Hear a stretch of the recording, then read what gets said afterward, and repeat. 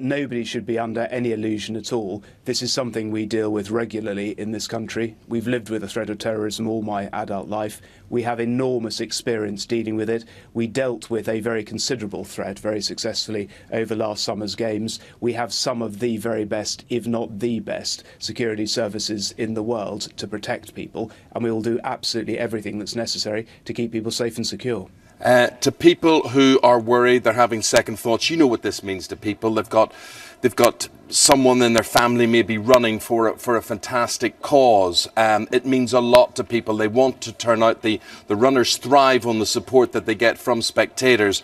But can you honestly say to people, come out, we can guarantee your safety, or would you deter people? Would you ask them to think twice, particularly this year, about supporting the marathon?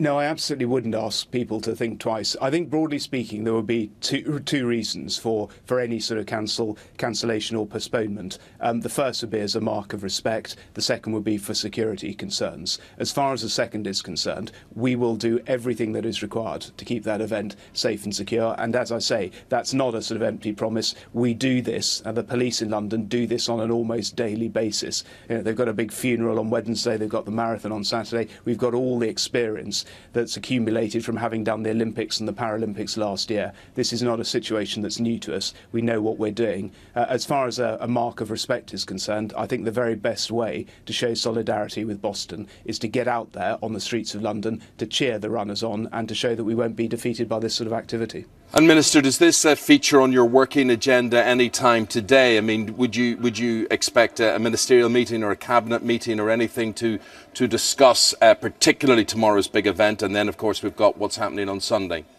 I mean, the first job of government in any situation like this is the safety and security of its people. It was absolutely something we dealt with all last summer. It is something we live with on a daily basis, and we will do everything that's required. I don't particularly want to go into the details for obvious reasons, but we will do everything that's required to keep this event safe and secure. Would you expect numbers at both those ceremonies, both those events, the funeral tomorrow and the spectators for Sunday? Would you expect those to be affected because of what has happened in Boston?